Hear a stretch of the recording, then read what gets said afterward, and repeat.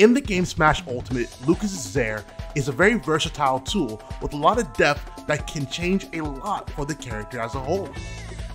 With the inclusion of the new tech double jump cancel Zairs, he has access to new combo routes that many people haven't seen. But what if I told you guys that that is only just the beginning of what Zair can do? My name's Choco Taco, and today I'm going to show you guys all the different ways to use Lucas's Zair and really step up your Lucas gameplay to the next level. This video is going to serve as your tool to really exploring the different options with Zair so you can really level up your gameplay. However, I do want to recommend for those who are just starting out and learning Zair for the first time to check out KingofWizards' video.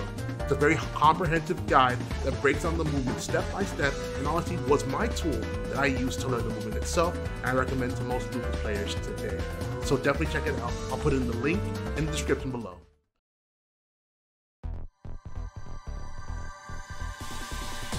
Double jump canceling Zair, it can be performed at any time while Lucas is midair, so long as he inputs his double jump, Zair, and a direction at the same time.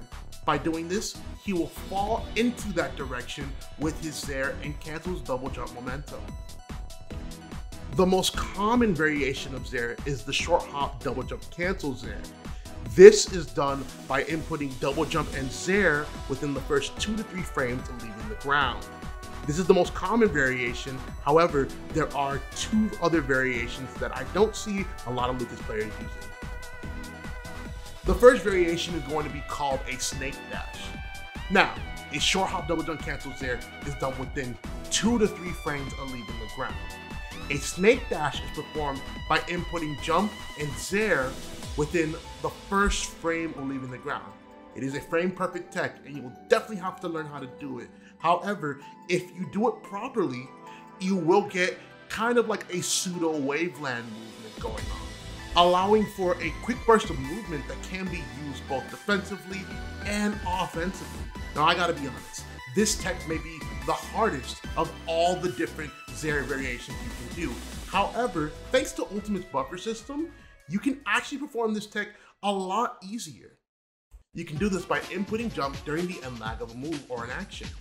By doing this, the game will register the first jump after you do that action, and all you need to do is input the jump in Zair. In this example against this Marth, I know that the Marth wants to throw out attacks after I hit his shield. So I poke at his shield with my down tilt. I buffer the snake dash backwards after the end lag of the down tilt, and after the snake dash, I charge an S smash, punishing his F tilt out of shield.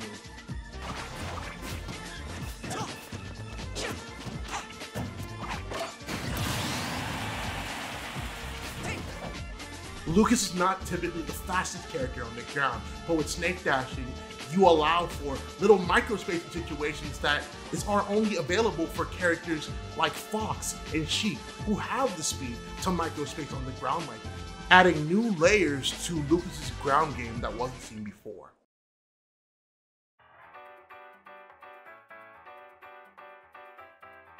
Next is the full hop double jump cancel Zair. As it's stated, you want to double jump cancel during your full hop. So you're going to full hop and then press double jump in Zair while inputting a direction. Most projectiles that move in a straight line are vulnerable from people coming in at a diagonal. So by doing the full hop double jump cancel Zair, you are able to hit that diagonal angle, and you can avoid a lot of projectiles that go straight, giving you an option to close in the gap when an opponent is pressuring you from afar. Another usage for full hop double jump cancel Zair is to incorporate it with your snake dashing. If you do a full hop double jump cancel Zair on the Battlefield, PS2, or small Battlefield platforms, you can perform a snake dash on the platform. This allows for Lucas to have new opportunities to apply pressure to characters on platforms, and offers a new movement option to really mix up your gameplay.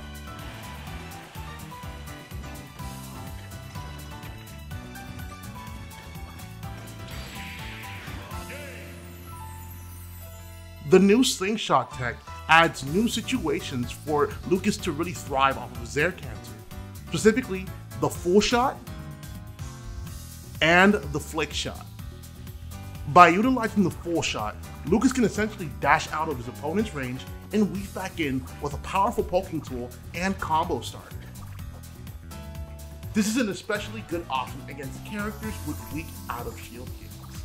A lot of characters do have to respect this option, and sometimes you can even chain multiple full shots in order to keep applying pressure to your opponent's block.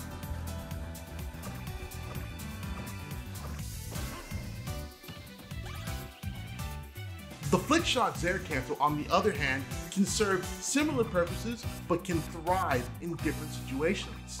Thanks to the momentum that Lucas gets when performing a flick shot, Lucas now has the opportunity to punish characters that are trying to open up Lucas too aggressively. In this example, I anticipate the Palutena to come in with an aggressive option. I preemptively flick shot to position myself and noticed the Palu whiffed her dash attack. From there, I Zair canceled inwards and punished the Palutena for trying to force her way in with the dash attack.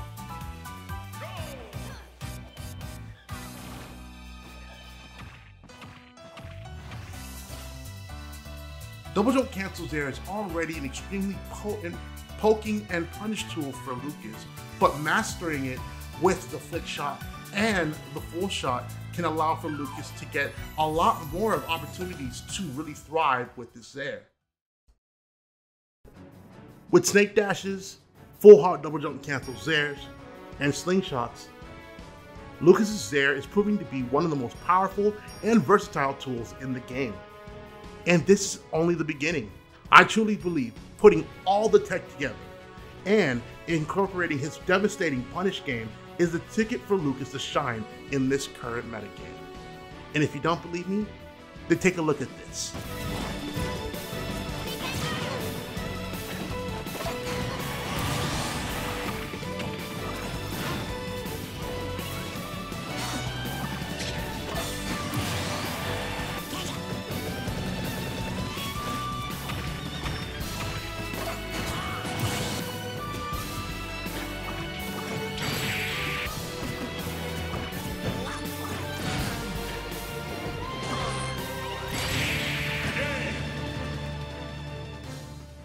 Thank you guys for tuning in. I really do appreciate it.